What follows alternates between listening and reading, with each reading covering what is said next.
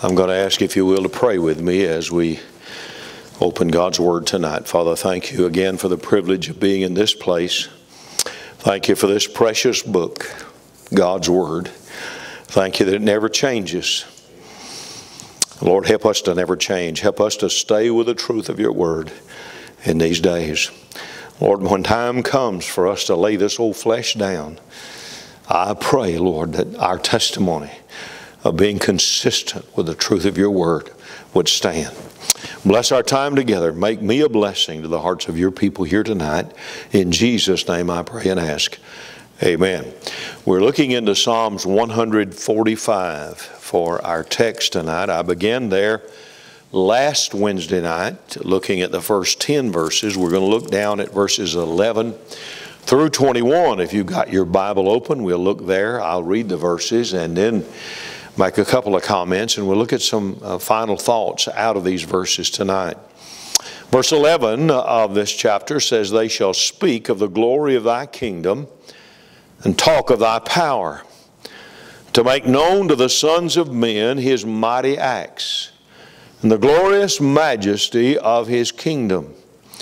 Thy kingdom is an everlasting kingdom, and thy dominion endureth throughout all generations. The Lord upholdeth all that fall, and raiseth up all those that be bowed down. The eyes of all wait upon thee, and thou givest them their meat in due season. Thou openest thine hand, and satisfiest the desire of every living thing. The Lord is righteous in all his ways, and holy in all his works. The Lord is nigh unto all them that call upon him, to all that call upon him in truth. He will fulfill the desire of them that fear him. He also will hear their cry and will save them. The Lord preserveth all them that love him, but all the wicked will be destroyed.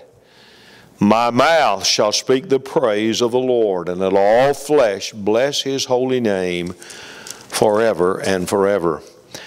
As we begin our look at this 145th Psalm, this is actually the last section in the book of Psalms, and it is somewhat different. We find praise taking place all the way through the Psalms, but it is intermingled with the words of the psalmist as he is asking God for deliverance from his enemy, as he's expressing his burden and his needs. But beginning with this 145th Psalm, we have got pure praise for the next 6 chapters. Everything in these last chapters of the book of Psalm has to do with the name of God. My good friend, Brother Bud Martin, who pastors down at Bethel Memorial Baptist Church in Lafayette, helped me greatly with my introduction to this final part of the Psalm. In fact, if I had heard his message that he preached last Thursday at the Preacher's Fellowship, I would have used this then, because it was better than my introduction to the entirety of this psalm. In fact, this would be a great thought, I think, to use for a series of messages dealing with these remaining chapters of the book of Psalms that I just told you deal entirely with the matter of praising God. Brother Martin made this statement in his message. Now think about this. Think about what I'm about to say. Listen to what I'm about to say. He made this statement in his message as he began our fellowship last Thursday. Our God cannot be exaggerated. Now let that sink in. Our God cannot be exaggerated. The word exaggerate means to think or speak or write of as greater than really is. To magnify something beyond the fact, to overstate, to increase or enlarge to an extreme or an abnormal degree, to overemphasize, to intensify. Our God cannot be exaggerated.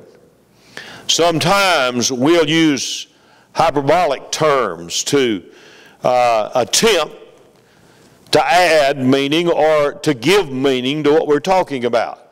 For instance, You've made the statement, I'm so hungry I could eat a horse. Could you eat a horse? No, you're exaggerating. You've made the statement, I'm so tired I could sleep a week. Well, you couldn't do it. You would never be able to do that. Or you probably have heard someone make this statement. He or she is fat as a... I'm not even going to say the last word, but you know they're really not. He's as dumb as a box of... But they really are not dumb as rocks. Nor are they fat as a pig or as fat as a cow. We exaggerate. But you can't exaggerate God. Think about that for a minute. Now just let that sink in. You cannot exaggerate God. When it comes to our Heavenly Father, there is just absolutely no way for us to exaggerate Him. Genesis 14 and verse 22 says He is the Most High God. Ecclesiastes 5 and verse 8 says He is higher than the highest. We talk about His omnipotence. That word means all-powerful. You can't exaggerate that. God is as powerful as what? Well, there's nothing in this world as powerful as God. We talk about His omniscience. That means all-knowing. That means He knows everything. Nothing has ever occurred to God because He's always known everything. You can't exaggerate the knowledge of God. We talk about His omnipresence. That means everywhere, all the time. You cannot exaggerate that. There's no way. There's no way you can exaggerate someone being all-present more than being all-present. I mean, if you're present everywhere all the time, how do you exaggerate that? We talk about His immutability, which means He is unchanging. He never changes. You cannot exaggerate that. Well, here in our study of Psalms 145, David is giving us 5 reasons why he is determined to praise God. I have included a descriptive word in front of each of those virtues that give us a little more understanding of what David is talking about. We looked at the first 2 of those last Wednesday evening. Now, I'm not going to spend a whole lot of time. I will just review those and touch on them and move on. If you want to go back and look at those, if you haven't, then I would encourage you to do that and go back and look at those 2 points and add them to the 3 that we'll look at tonight. In verses 1 through 6, David says he's praising God for His unsearchable greatness. Greatness that is beyond comprehension. That's literally what he's saying. You cannot define the greatness of God. And in these verses, he magnifies the fact that God is great in the first 4 verses. And then in verses 5 and 6, he magnifies the fact that God is glorious. Then in verses 7 through 10, he tells us that he's praising God for His unrestricted goodness. That word unrestricted means there are no exclusions to His goodness. God doesn't exclude anybody from His goodness. Everybody is a candidate for the goodness of God. And there's no limit. God doesn't limit His goodness to white middle-class Americans. Let me tell you tonight, God loves those people coming across the border just as much as He loves you sitting on the pew in this building tonight. Now I realize, we can talk about the illegality and all of that of people coming into this country like all that's going on, and certainly that's true. But I want to tell you that doesn't limit the love of God. Let me go a step further and tell you tonight, God loves every Muslim in this world as much as He loves you. That may leave a bitter taste in your mouth, but I'm telling you tonight, friend, His Son went to Calvary and died for the sins of the whole world. God's goodness is unrestricted. David in verses 7 and 8 talks about the graciousness of God. And then in verses 9 and 10 he talks about the goodness of God. And it's unbounded. It's unrestricted. That brings us to where I want us to be tonight, and looking at these last 11 verses, beginning in verse number 11 down through verse 21 tonight. And look at these last 3 reasons that David gives us here as to why he's praising God. In verses 11, 12, and 13, he tells us that he's praising God for his unspeakable glory. Now that's glory that cannot be described in human language. That is glory that is beyond human expression. If you were going to express the glory of God, how would you do it? There are no words to do that. You can't express God's glory. If you look at these verses, David calls attention to two important facts concerning the glory of God. In verses 11 and 12, he talks about the power of his glory. He says, "They shall speak of the glory of thy kingdom and talk of thy power, to make known to the sons of men his mighty acts and the glorious majesty of his kingdom." The power of his glory. As I read those two verses and thought about them, I thought about the story of Queen Sheba back in 1 Kings chapter 10, who came to visit Solomon. And Solomon was a bit foolish, because Solomon had a problem with women anyway. And Solomon was a bit foolish with the Queen of Sheba, because he took her and showed her all the wealth of his kingdom, all the prosperity of his kingdom, all the military might of his kingdom. And she made a statement in 1 Kings chapter 10. She said, "The half was not told me. Thy wisdom and prosperity exceedeth the fame which I heard." She's talking about Solomon's kingdom. Well, that was true of Solomon in his day. Let me ask you tonight, where is the kingdom of Solomon tonight? Where is that kingdom tonight? Where is the prosperity and the power and the glory of Solomon's kingdom tonight? I'll tell you where it is. It's where all the prosperity and power and glory of the kingdoms of this world usually wind up. Time has eroded away all except the record of their power and glory. When we speak of the power and the glory of God, we're speaking of that fills time and eternity. All of time is filled with the glory of God. All of eternity is filled with the glory of God. In fact, all power comes from God. Apart from Him, even the laws of nature would be inoperative. None of them would operate. Man thought himself brilliant when he discovered nitroglycerin. And he discovered dynamite, that he could make dynamite out of nitroglycerin. I remember reading about those who discovered that explosive power. They thought for sure that would end warfare in our world, but it did not. All it did was increase the destruction that comes about in war.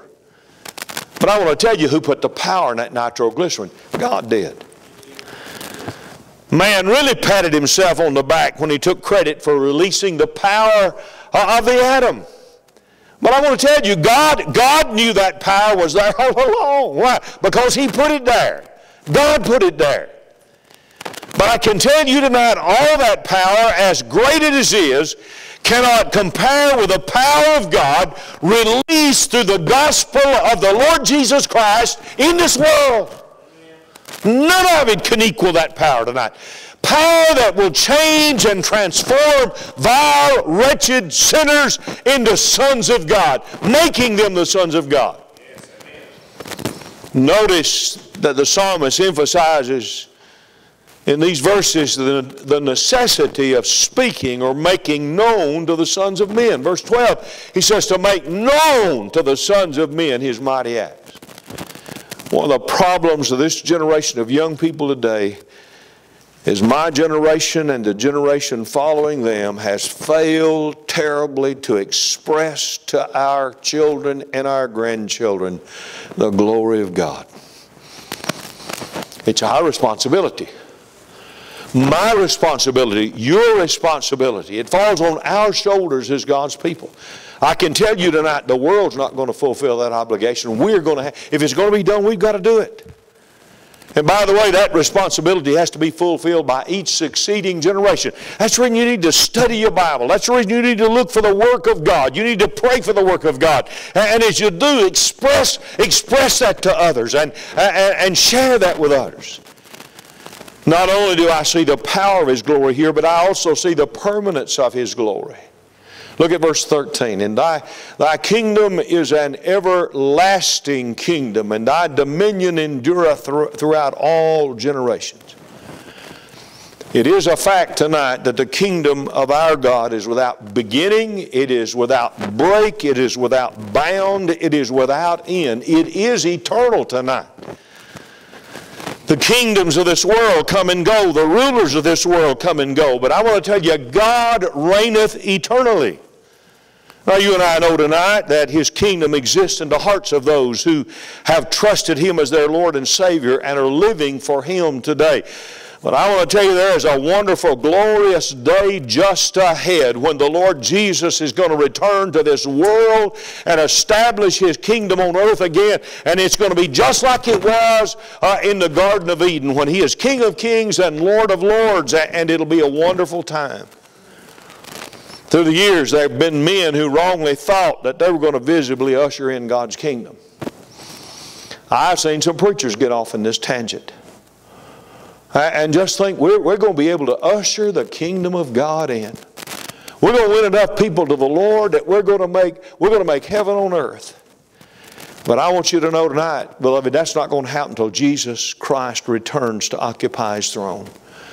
So in these verses, David is praising God for His unspeakable glory. Then notice fourthly, in verses 14 through 16, he's praising God for His unselfish giving. And he pictures that unselfish giving in two ways. By the way, that word unselfish means putting the interest of others above our own interest. And God put my interest and your interest above His interest when He sent His Son into this world to die for our sins. David mentions a couple of things here. In verse 14, he mentions God's pardon. Look at it. The Lord upholdeth all that fall and raiseth up all those that be bowed down. Remember, as we started looking at this psalm, it says David's psalm of praise. And I can assure you, if you study the life of David, you'll find out that nobody knew the truth of this verse better than David did. The Lord upholdeth all that fall and raiseth up all those that be bowed down. Very few people have fallen as badly as David fell in his life. Yet from the pit that he fell into, God picked him up.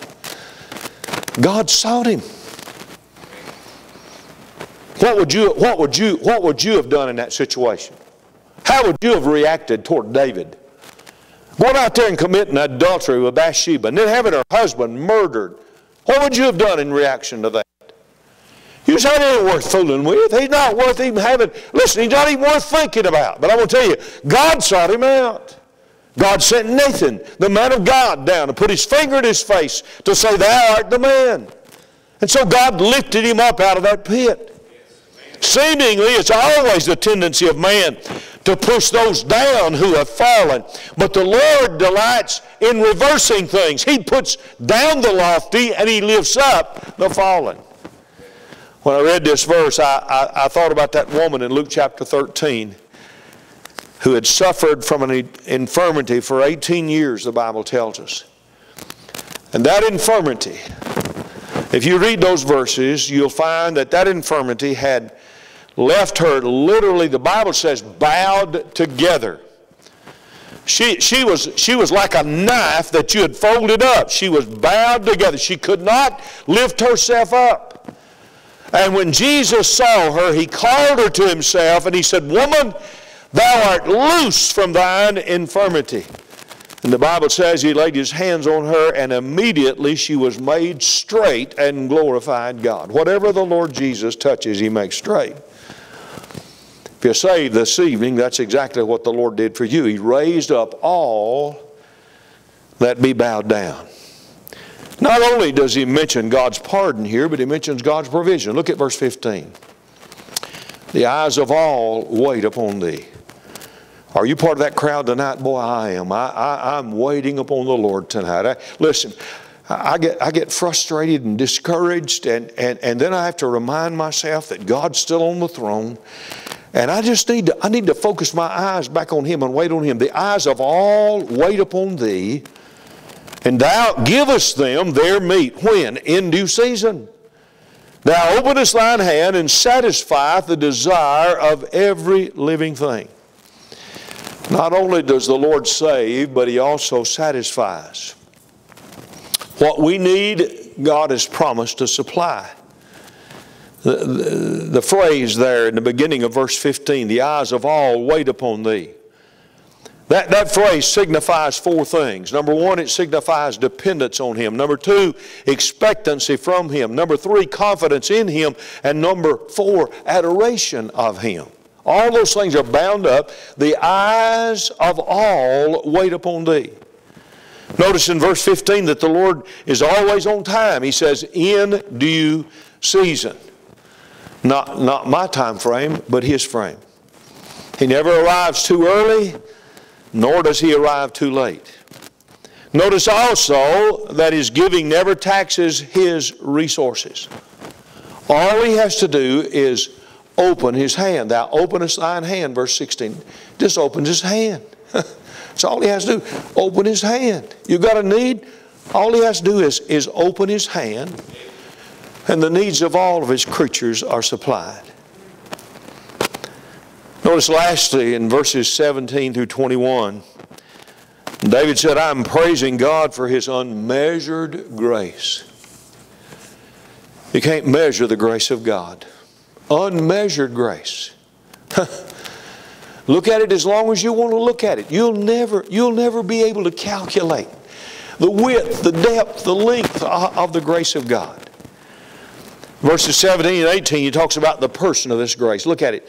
The Lord is righteous in all His ways and holy in all His works. Boy, that's a verse you ought to mark in your Bible, because that's our Lord. Everything He does, He is righteous in. Everything He does, He is holy in. He's righteous and holy in everything He does. God's not going to break His righteousness, His holiness to do anything. Not for me, not for you, not for anybody. So he talks first of all about the person of His grace. When He saves us, our salvation comes not at the expense of His holiness, but rather magnifies His righteousness in the death of His Son. He said, the soul that sinneth, it shall die. And God did not set that aside in order to save me or to save you. What He did is execute that penalty on His Son in my place and in your place. In verse 18, he reminds us of how close this grace is to each of us. Look at it. The Lord is nigh unto all them that call upon Him, to all that call upon Him in truth. For a number of years, I have carried a AAA service card in my billfold in case I had a flat tire, my car wouldn't crank, or I did the unthinkable and went somewhere and locked my keys up in the car, or something of that nature. And there have been several times over the years that I've had to had to call them to come, and they always came. But the problem was I had to wait on them. Most of the time, you're going to wait 45 minutes to an hour for them to get there. Now, that's not bad unless you stand outside in the cold wind. You can't get out of it, that sort of thing. But you had to wait. But notice what this verse says. The Lord is nigh unto all them that call upon Him, to all that call upon Him in truth. What a blessing to know that my Heavenly Father is always on call, that all I have to do is call on His name. And there's only one restriction in all that. He says, that call upon Him in truth. God is never going to trample His word in order to meet a need or to answer a prayer that I may utter. He's not going to do it. He is bound by His Word. So He says, who pray in truth. What does that mean? That means we've got to have a true heart. And the truth has to be in our heart. We've got to pray according to the Word of God. We don't need to pray contrary to the Word of God. We need to pray according to the Word of God. And a God of truth cannot be near to a spirit of hypocrisy. You're going to recognize what I say. And I'm not talking about anybody in particular tonight. But I've been doing this long enough in church to have heard these folks called on to lead in prayer, and they would almost choke on the words they were trying to bring. Almighty God. Trying to impress somebody with their vernacular. Let me tell you tonight, God is not impressed with your education or your vernacular at all. What moves the heart of God is what right here in your heart. A heart of truth. Notice secondly here he talks about the provision of His grace. Look at verses 19 and 20. The Lord preserveth all them that love Him, but all the wicked will He destroy. My mouth shall speak the praise of the Lord, and let all flesh bless His holy name forever and ever. The words fear Him speak of reverencing His name and His law. What more could you and I want than what He promises to provide for us? He's provided. Listen, but Terry, He's promised to supply every need you've got. What else could you hope for than the needs in your life? What else could you hope for? I was listening to something this week. The news has been full of this thing about Tom Brady. Superman Tom Brady is retiring from football, and they were I'm glad Tom Brady can retire from football. I'm thankful for that. And I ain't got a thing in the world against Tom Brady. But they were talking about, he went down to the lower end of Florida. And he bought a mansion for $17 million. And he sent a destruction crew in there, and they're tearing the whole thing down because it's not good enough for him. Tom Brady can have his whatever $1 million mansion he's going to build down there, but he's not going to get to live in it long. He's bumping 50 years old. He's got 20 more years maybe, 30 at the most. He's not going to get to live in it long. But I will tell you what, I've got a mansion I'm going to live in for all eternity that the Lord has provided for me. The last phrase of verse 20 is a warning that God's grace is not to be trifled with. All the wicked will He destroy. He's promised to provide His grace for us, for all those that love Him. He secures us. He satisfies us. He saves us. And then verse 21 ends where we began. Look at it. My mouth shall speak the praise of the Lord, and let all flesh bless His holy name forever and forever. David is recording for us his commitment to praise here. He's telling us that he's going to use his mouth to praise the Lord. And then he issues a challenge for all flesh to bless His holy name forever and ever. John Newton wrote that beautiful hymn that we sing that, by the way, is the #1 hymn in all of Christianity, Amazing Grace. Well, the question is, what other word could you use for God's grace and amazing? I mean, and that in no way at all even expresses the wonder of His grace. Amen. Surely if all of God's creation are redeeming Him, then you and I as the redeemed ought to lead the way in that praising the Lord. Don't you think so? Surely those of us who are saved, we ought to be at the top of the list of those who are praising the Lord. I read this story about a little 5-year-old girl, and her mom and dad had put her into church kindergarten. I believe where they attended church, they had a church kindergarten. And every day before the children were dismissed in the evening, the teacher had them sing the doxology. You know what the doxology, praise God from whom all blessings flow, praise Him all creatures here below. And that little girl just loved that song. She loved the song. By the way, kids love good hymns and good music. Kids love those songs. You know, and she loved that song. In fact, she loved it so much that she set her up her own words for the last part of it. And every day as they would sing, she would sing, "Praise God from whom all blessings flow. Praise Him, all creatures, here we go." Well, that's the way we ought to be. You know, that's the way you and I ought to be. We ought to be praising the Lord everywhere we go. We ought to praise Him in front of our children. We ought to praise Him in front of our neighbors. We ought to praise Him in front of our family. We ought to praise Him in front of strangers. Whenever God gives us breath and wherever He gives us breath, we ought to praise the Lord for who He is tonight. You cannot exaggerate God. Write that down. You cannot exaggerate God. Help us with our life and with our lips to glorify Him in these days. I'm going to ask you if you would to bow your head with me tonight. Heads are bowed and eyes are closed for just a moment. I don't know spiritually where you are tonight. I don't know what's going on with you and where you are. Maybe you need to talk to the Lord about a burden, a need in your life tonight. I want to encourage you to do that right now. Thank the Lord for church on Wednesday night. I'm glad I can pray at home, and I do. But I want to thank the Lord for being able to come to church and pray with God's people. And be in a service like this and come down to the end and be able to pray. Maybe you just need to talk to the Lord about something in your life tonight. Then it may be that you got a spiritual need tonight. Don't waste the time God's given you with getting that whole thing straightened out. Bring it to the Lord. And let Him help you out of His Word to get that straight in your life. I'd encourage you to do that tonight. Father, thank you for the truth of your Word tonight and the blessing of being here.